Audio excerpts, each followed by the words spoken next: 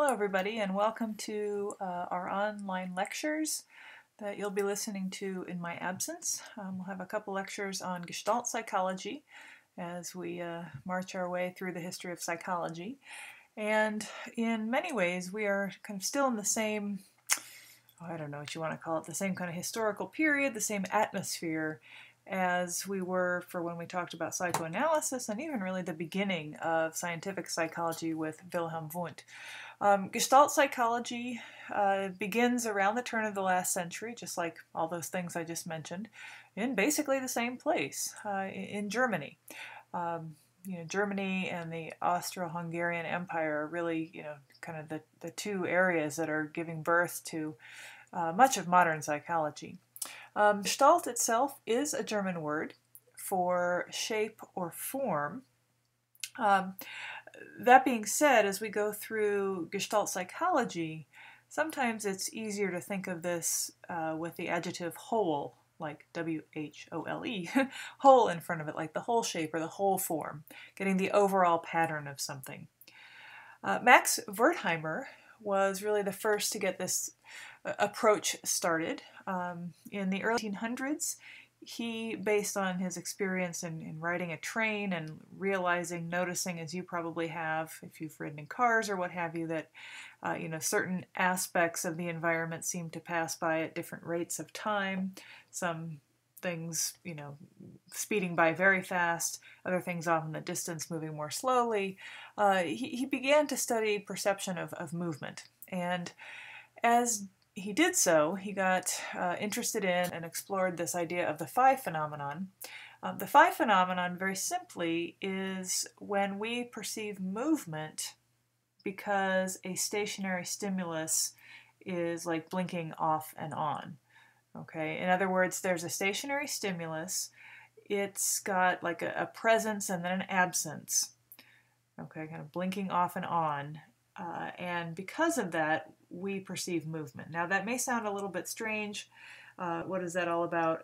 Actually, you are very familiar with this if you watch movies or videos or anything like that, because movies and videos rely on the phi phenomenon. As you probably know, a video or a movie is basically made up of lots of still pictures, right? And those still pictures are basically turned off and on really quickly in sequence, and there's such slight differences between them that you perceive it to be one instant movement. All right, so I would encourage you to take a look at these links, and you'll see some more simpler examples of the phi phenomenon. And just notice that, like, if you go to the first link, you'll see a series of dots, and you'll see that one or more dot turns off and on quickly in a certain pattern, and it gives the illusion of movement. And the phi phenomenon basically is an optical illusion. So I would encourage you to visit these links. The first one will take you right to some examples of the phi phenomenon. The second one, you'll see there's different sections on the website, and I think you have to go to the second one, if I'm not mistaken, to see some examples. But it's clear once you get there where you need to go. So Wertheimer began this area of psychology, this approach to things that came to be known as Gestalt psychology. Wertheimer, like so many people in the early to mid 1900s, actually left Germany. Wertheimer himself came to the United States, as did many of the Gestalt psychologists, as we'll talk about next time. Wertheimer himself landed in New York, and in particular in the New School for Social Research, which had as one of its goals at that point in time to welcome all these scholars from Central Europe who were fleeing the Nazi threat. And you will encounter a little bit about that in your reading as well. So what is the basic idea behind Gestalt psychology? One of the main concepts is that our perception is holistic, and that's holistic with a W, W-H-O-L-I-S-T-I-C, right? Holistic. In other words, we perceive stimuli not as isolated items, but in connection with one another and in reference to their context. So, for example, when you're looking, for example, at one of those series of dots in the first link, the meaning of the whole pattern is not held just in one dot. As you see a dot turn off and on, you interpret that in the context of what's happening with the dots close to it, and also in connection with the entire context. And Gestalt psychologists, although they're most famous for studying perception, they studied many other things as well, including child development. And they would say kind of the same thing about like a child. Like you can't understand a single child in isolation. You have to understand how the different parts of the child fit together, how their thinking and their emotions are connected. And you also have to understand that child in his or her context. And we'll see this time that ultimately this leads to kind of some major shifts in the way we view kids. So from this study of perception and this basic idea that a particular stimulus is always interpreted, kind of in its context, this basic Gestalt principle was developed, which, as far as I understand, translates best as the whole is not the same of the sum of its parts. You may have heard the whole is different than the sum of its parts, the whole is greater than the sum of the parts. I don't speak German, but some of the sources I've consulted said that this is the best definition. It's not that the individual parts are wrong or irrelevant, but when you put, a heart together with lungs, together with a liver, together with a stomach, and so on, you don't just end up with a whole set of organs. If they're structured right and in a particular context, you end up with a person. And that is not the same as simply a pile of organs. Okay, so the idea here is that the entire pattern of objects is something different than simply all of those objects tossed together. In many ways, this at first is a reaction against structuralism in Europe, and then once Gestalt psychology settles in the United States, a reaction against behaviorism. Hopefully you can see why this is a reaction against structuralism, right? I mean, the main idea of structuralism is to break something down into its very specific parts, kind of analyze those parts independently, whereas Gestalt psychology is saying you can't do that. That's not how we as people operate. And as we'll see in our next slide, it's actually not how the world operates. So you've got to look at the entire organism or the entire experience that is composed of many different parts to understand any phenomenon. And then ultimately Gestalt psychology reacts against behaviorism as well, because Gestalt psychology gives credence to perception and to the way individuals interpret their life experiences and life events and basic stimuli in the environment. It is obviously going well beyond behavior.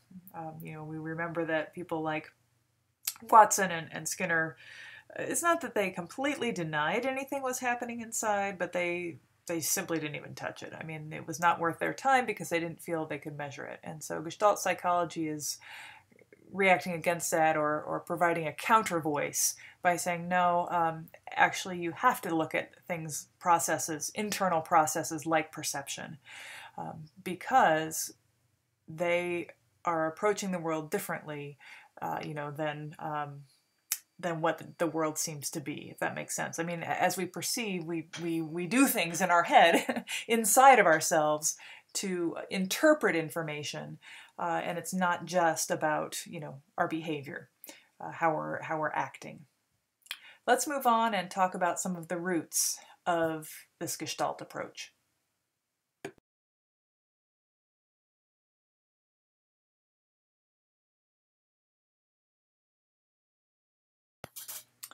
On this slide, we're going to take a look at 3 of the intellectual roots of the Gestalt approach, and then in our next file, the next PowerPoint presentation, we'll take a look at several key Gestalt thinkers and what their contributions were.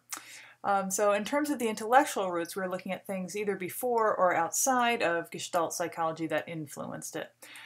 If we go back to kind of its philosophical roots, we run up against Immanuel Kant, who is somebody you've encountered in your reading, and I may have mentioned him briefly in class, but we didn't spend much time on him. Kant is, gosh, perhaps the most influential Enlightenment thinker in Europe. Certainly there are others who are very, very important too, but Kant just, is kind of a foundational philosopher in modern Western culture. You see his dates there. You see he is German, and that's really kind of a theme going on here, right? I mean, in terms of the Gestalt approach, lots of German stuff popping up, and it's going to continue to pop up. Kant was very influenced by David Hume. Remember we talked about him? He's one of the Scottish philosophers. But Kant was not an associationist. Remember, most of the people who advocated associationism were from England. And Kant, although he really respected Hume a lot, did not believe in associationism. He thought that there were types of thinking that were too complex to be simply explained by connecting one stimulus to another, one perception to another. And he also believed in what is basically innate ideas. Remember, associationists basically believe in tabula rasa. Although we don't call John Locke an associationist, he predated the associationists. His idea of tabula rasa fits very well with associationism. And Kant does not believe in tabula rasa.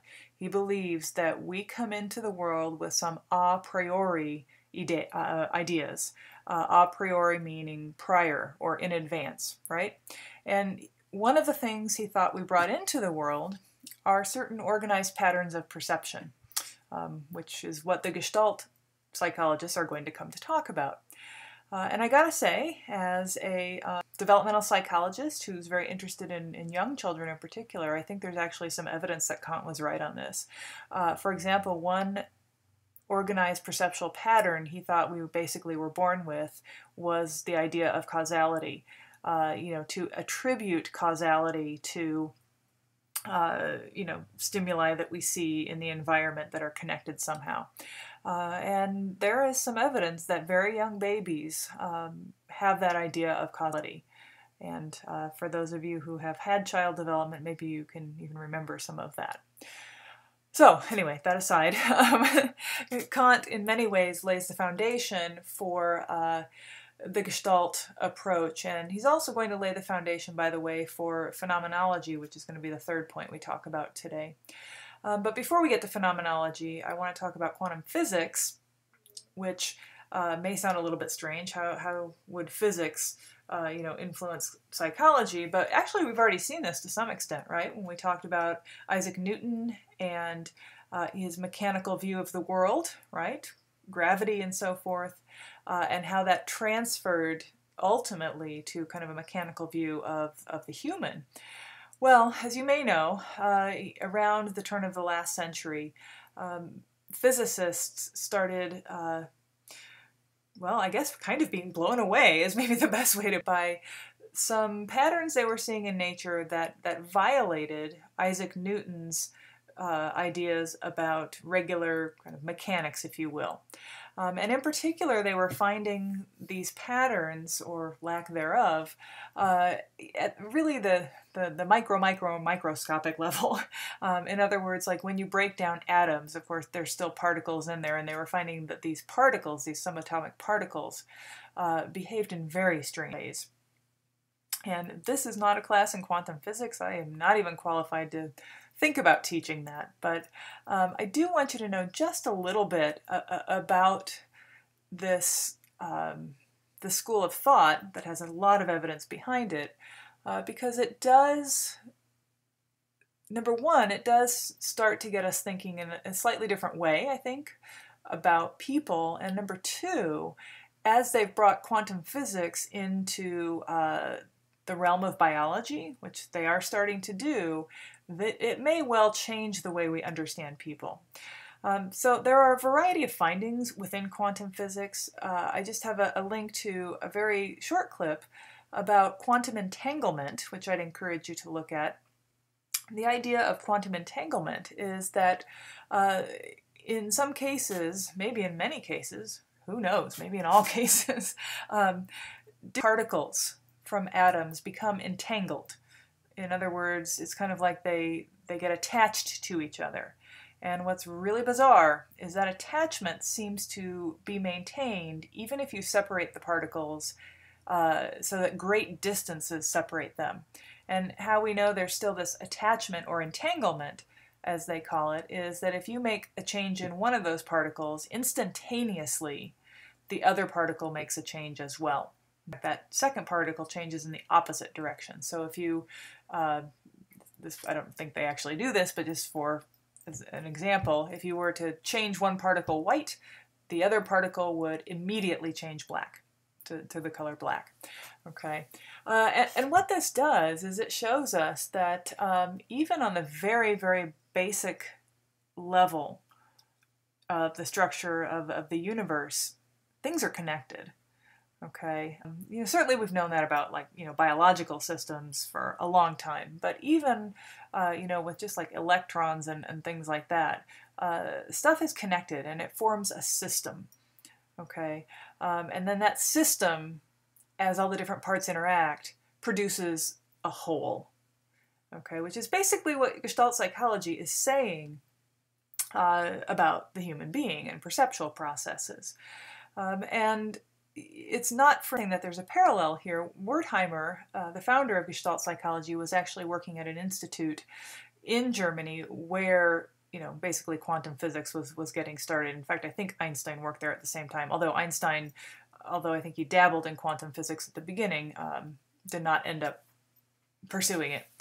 So in any case, I would like you to just take a look at that link, and I would encourage you, when you have time, right, Christmas break, to check out some of the documentaries on YouTube about quantum physics. If you just type in like quantum physics Brian Greene, whose last name is spelled Greene, he's got a lot of very accessible, very understandable documentaries, entertaining documentaries on quantum physics. He's a physicist at, I think, Columbia University. And your mind will pretty much be blown, I think. Anyway, so here again, just like we saw with Newton back during the scientific revolution, we do have this kind of connection between where physics is going and where psychology is going. And then finally, the last intellectual route we're going to talk about, at least, is phenomenology, which is a school of philosophy, but it's really kind of boiled over into psychology as well. You can find, at the graduate level, schools on classes on phenomenological psychology and so forth. But it started out as a philosophy, begun by, yet again, another, Husserl. Actually, I think Husserl might have been Czech, but he was of German background and studied in Germany. So again, we're back in Germany. And basically the idea behind phenomenology was to study phenomena, in other words, various things or events, from the experiential perspective of people. So if you want to know what going to a university class is like, it's not that you'd sit there and, chart behavior and what have you, but you do interviews, in-depth interviews of people. What is your experience like as you go to class and so forth. And from that, you get this kind of holistic picture that tells you how the different aspects of the experience of the event fit together. Okay. From individual perceptions or individual perspectives.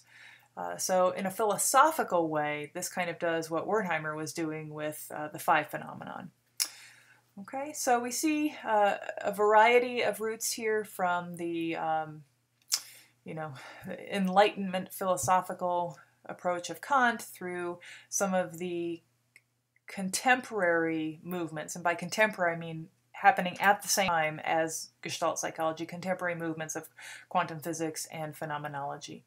In our next series of slides, we'll talk a little bit about the major players in Gestalt psychology.